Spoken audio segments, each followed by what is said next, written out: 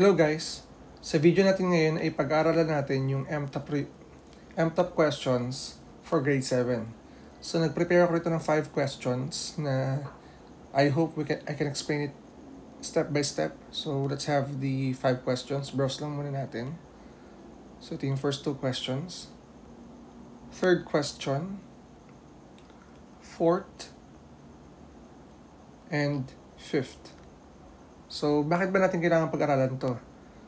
This coming January ay magaganap na yung elimination round for the MMC 2020. So, I hope na itong video na to ay makakatulong sa inyo to review and to prepare for the elimination round.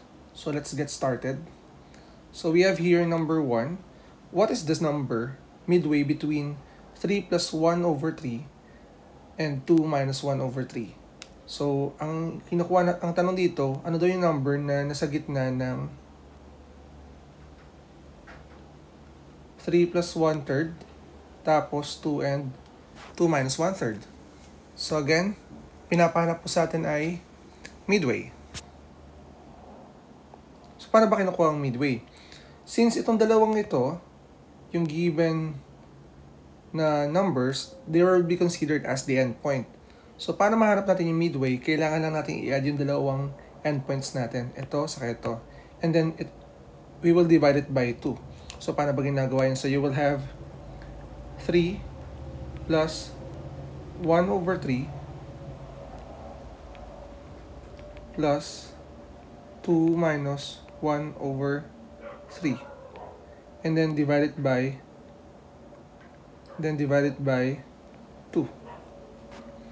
Yan yung way kung paano i-add kung paano kunin yung midway. Ang gagawin nyo lang is you need to add the 2 endpoints and then divide it by 2. So, mukhang mahirap yung ating problem. Pero hindi yan ganun kahirap. As you can see, meron tayo ditong dalawang 1/3. Ito yung isa, ito yung pangalawa. At magkaiba sila ng sign. So, mangyayari po dyan, i-eliminate na sila or magiging 0 na yan. So, magiging fraction na lang natin ay 3 plus 2 over 2. Ganun kadali. At ang ibig sabihin nun, yung midway na between 3 plus 1/3 at 2 and 1/3 ay simpleng 5 over 2 lang. This is the answer for item number 1. O diba, mukha lang siya mahirap, pero madali lang siya. Ang kailangan nyo lang is you need to analyze the given problem kasi ang nagiging problema rito ay visualize agad ng bata or nahihirapan ng bata ma-visualize yung problem na kung saan ang tingin niya ay madali lang. Na kung saan ang tingin niya ay mahirap pero madali lang naman pala. So let's continue with item number 2. The sum of the measures of the interior angles of a polygon is 1980. So interior angles. Ang tanong dito, how many sides ang hinihingi has the polygon? So, the formula here na gagamitin natin is that we have S sub n,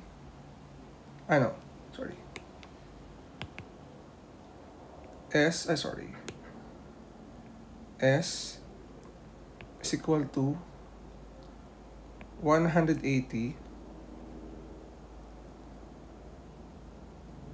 times n minus 2. In a given problem, ang sum ng ating interior angles ay 1980. So, given na yan. Ang hanap natin yan ay yung value ng n, which is yung sides. So, substitute natin yan dito.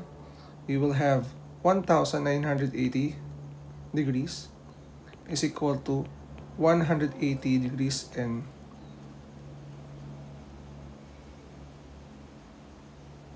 minus 306 degrees. Pero, pwede natin siya i-solve ng ganito lang. Ganito lang kasimple. Walain ko lang to ha. Palit lang natin to dito. Yung ating S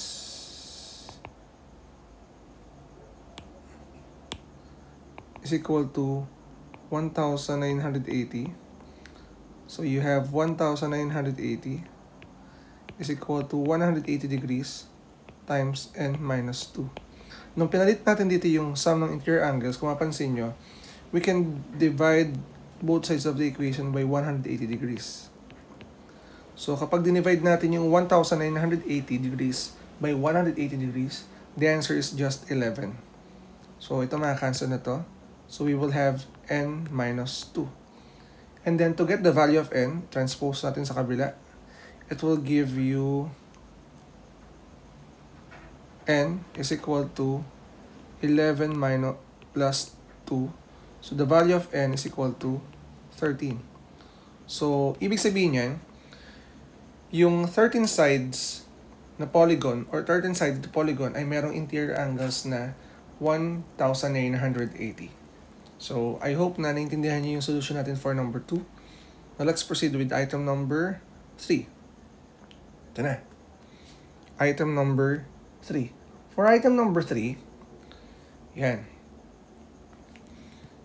Ang given natin problem ay simplify the quantity of 7 over 2 plus 5 all over 6 raised to 2 minus the quantity of 7 all over 2 minus 5 all over 6 raised to 2. So, pinapasimplify. Mukha naman siya mahirap, pero hindi naman yan. We have this kind of identity. I-apply lang natin yan. Wherein we have the quantity of a plus b squared minus the quantity of a minus b squared is only equal to 4ab. Kung mapansin, magkaka-pattern yan.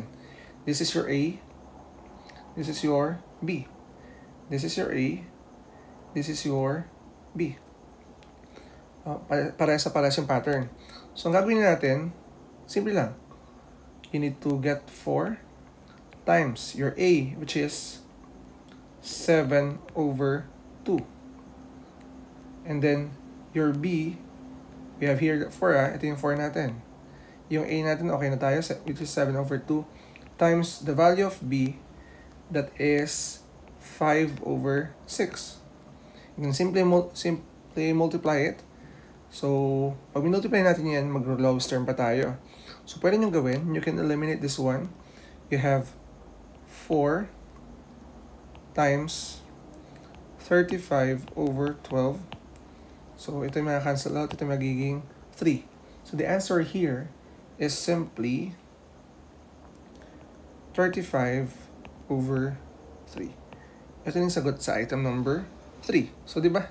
Mukha lang siya mahirap. Ito ay equal kay 35 over 3. Okay? So, sana nakuha nyo yung number 3. Gamit lang itong identity na to. The quantity of a plus b squared minus a minus b squared is equal to 4ab. So, pang-apat na tayo. For item number 4, sabi dito, if the perimeter of a square is 8x plus 6, yan, given natin. What is the area? Area ang pinapahanap. Ngayon, given natin perimeter, meaning, involved dito yung area for the perimeter of a square, which is b equal to 4s. And then, meron tayong value ng perimeter, which is p is equal to 8x plus 6. So, kunin natin. Substitute natin dito yung value ng p. So, we have 8x plus 6 b equal to 4s. So, para makuha natin yung value ng area, ang gagawin lang natin is we need to find s. Kailangan makuha natin yung value ng s. Divide natin by 4, then by 4. Cancel out, cancel out. Your s is equal to 8x plus 6 all over 4. Na kung saan, you can factor out 8x plus 6. Right? So we have s is equal to 2 times 4x plus 3 all over 4. So mawawala to. Ito magiging 2. So the measurement or the length of the side of the square is simply s is equal to 4x plus 3 over 2. So hindi pa tayo tapos. Yung side lang yan. Ang pinapahanap sa atin ay yung area. Ano daw yung value ng area natin? Remember, the formula for the area of a square is simply a is equal to s squared. Yan. I-plug in natin dito yung value ng s. We have a is equal to 4x plus 3 all over 2 squared. So, try natin. So, area is equal to, kunin natin to.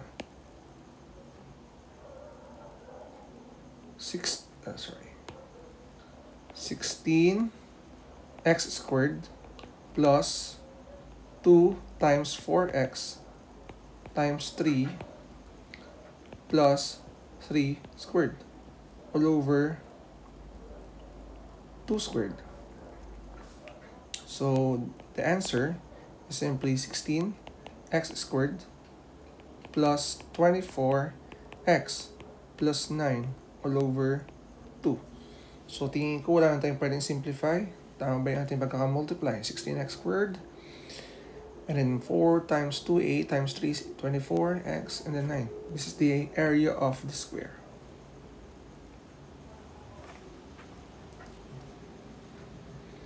So let's go with item number 5. So item number 5, equation of the line.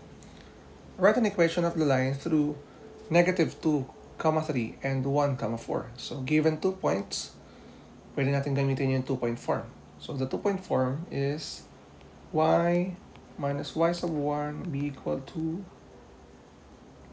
y sub 2 minus y sub 1 over x sub 2 minus x sub 1 times x minus x sub 1. Yan. Medyo mahaba-haba to. This is your x sub 1, y sub 1, x sub 2, and y sub 2.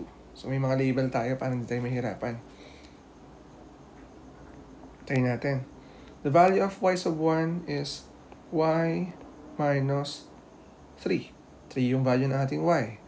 Be equal to, ang ating y squared ay y sub 2 is 4. Minus y sub 1 which is negative 2 over your x sub 2, 1 minus, oops, may mali yata ako. Ang y sub 1 pala natin ay 3. Yan. Tama. So, 4 minus 3. Then, for the x sub 2, which is 1, minus your x sub...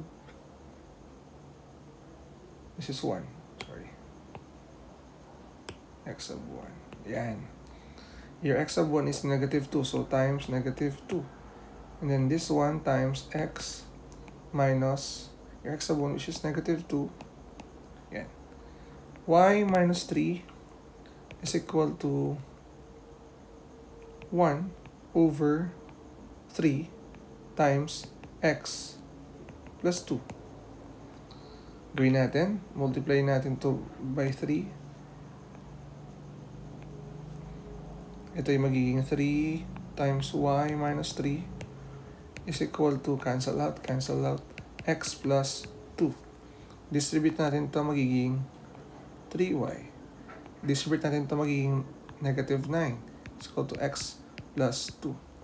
So, may dalawang possible answer. You can express your final answer in standard form. Yung isa naman ay pwedeng general form. So, we can do first the standard form. So, ito ay magiging x minus 3y minus 2 minus 9. Lipat sa kabila, ito naman dito. Bago ang kanilang sign. So we have x minus 3y is equal to negative 11. This is the standard form. So depende yan sa given direction. And then to represent this in general form, transpose mo lang yung negative 11 sa kabila, it will become x minus 3y plus 11 is equal to 0. This is the standard form. The general form of the equation. Finding the equation of the line through negative 2, 3 and 1, 4. So, I hope na natuto kayo sa ating video. Maraming salamat.